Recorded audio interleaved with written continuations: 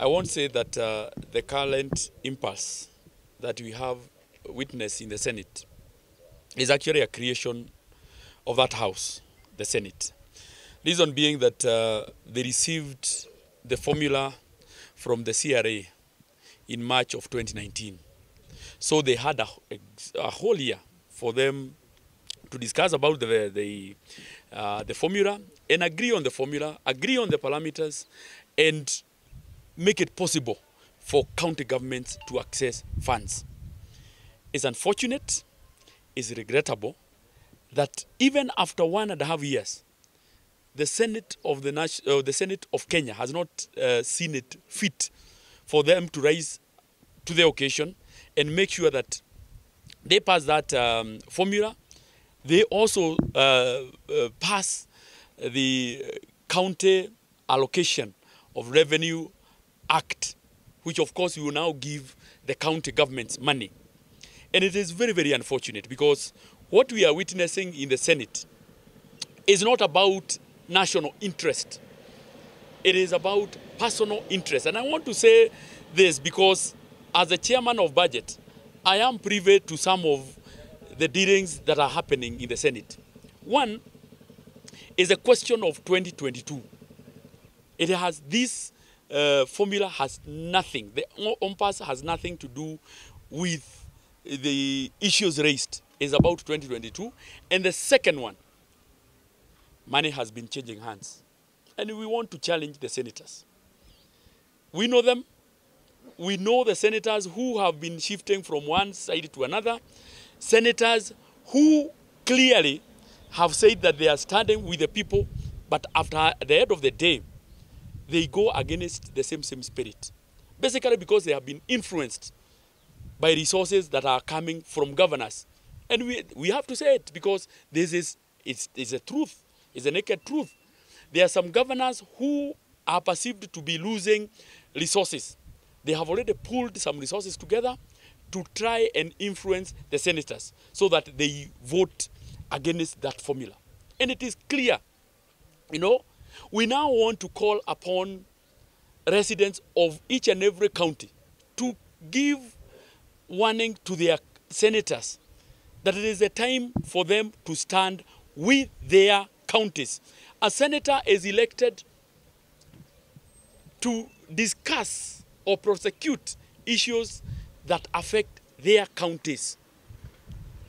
The other national issues are dealt with by the National Assembly, and that is the reason we are called the National Assembly. So if you go there to the Senate, you are going there to address issues. For example, if the senator for Nyeri, he has to go and address issues to do with Nyeri. The senator for Kakamega cannot go to Senate to address issues about Nyeri. You talk about issues about Kakamega. The governor for Nairobi, my good friend Sakaja, you are supposed to articulate issues to do with Nairobi. But you have seen, they have gone round. They have even set up a 12-member committee, knowing very, very clearly that they are not going to agree on anything. They spent the public resources, and at the end of the day, they are now calling on the president to come and solve a simple equation. The president has absolutely no role in this. The issue lies with the Senate. Yesterday, I saw my very good friend Kang'ata saying that now the National Treasury can release 50% of the funds to the county governments. Zero. It can't happen because it is very clear in Article 206, sub-Article 2, that monies are released from the exchequer through an act of parliament. It has to be released through a law. There is a mechanism. It has to be anchored in law. The others who are saying that there is an opinion from the High Court, you know, saying that counties should receive 50%. Monies are not released on opinions, you know, or advisory. It is about law. And I want to say this because we have kept quiet as a National Assembly. And for me as the chairman of budget, it pains me because the national government has already received the allocation that they are supposed to get. Basically because we passed the Division of Revenue Bill, which was later became an act. So that is the reason the national government has resources. But now the county governments cannot receive resources because Senate has failed to enact the CARA, or the County Allocation of Revenue Act, which is a very simple thing for them to do. But because for us we had foreseen a situation like this, whereby there will be an impasse in terms of division of revenue, we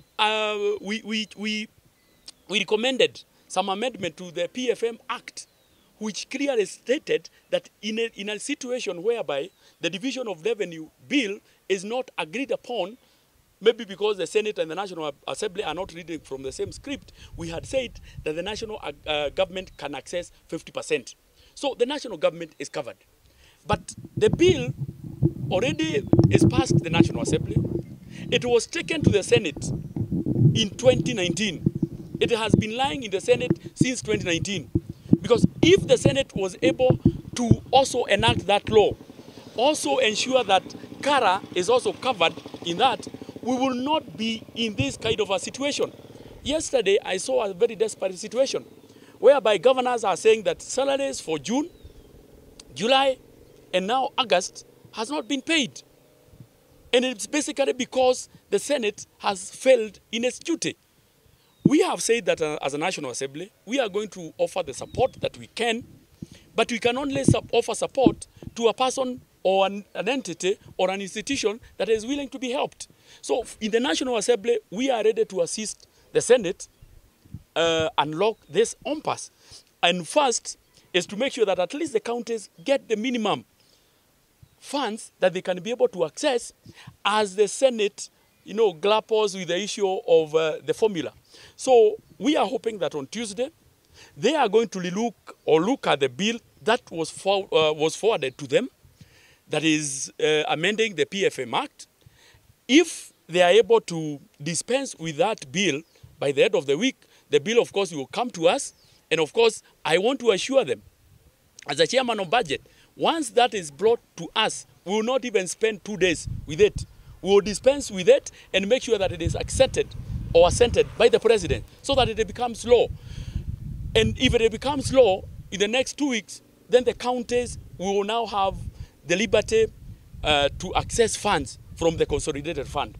But as we stand now, and the Senate should start guided, the leadership of the Senate should also start guided, that funds are not released based on opinions, based on feelings, based on circumstances. Funds are released from the exchequer based on an appropriation bill or based on a law or an act of parliament.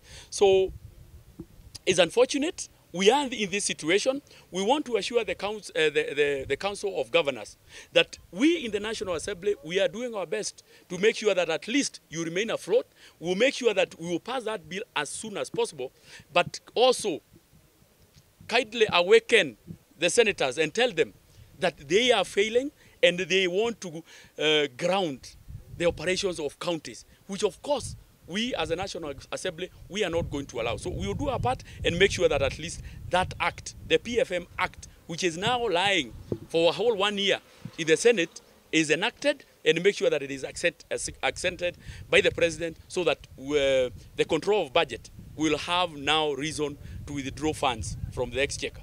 There were either other people saying that the Attorney General had said that he had given an advisory that they can get 50%. I have said, and I'm saying this as a chairman of budget, that we don't withdraw money from the consolidated funds based on advisories, based on opinions. We only allow withdrawal of funds from consolidated funds using an appropriations bill or a corresponding act of parliament. Because Kenya is a country that is governed by the rule of law, but not on opinions and feelings, and views of individuals. And I want to say this because it has happened in the past, whereby the High Court gives an opinion and advisories. We want to say this very, very clear, that the judiciary only interprets the law.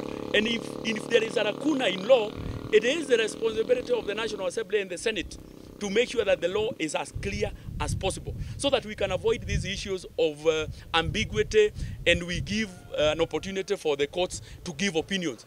Courts should only interpret the law the way it is, not trying to give opinions. Because the moment you try to give opinion on a law, then you yourself, you are making a law, which is, of course, is not your mandate. So I want to assure the county governments that if everything remains constant, even if the Senate does not pass the formula, even in the next 1 week or in the next 2 months or 3 months, but they work on this PFM Act, then in that position, we will be able, as a National Assembly, to make sure that we allow the control of budget to advise Treasury to release resources to the counties based on a particular schedule that will be agreed upon.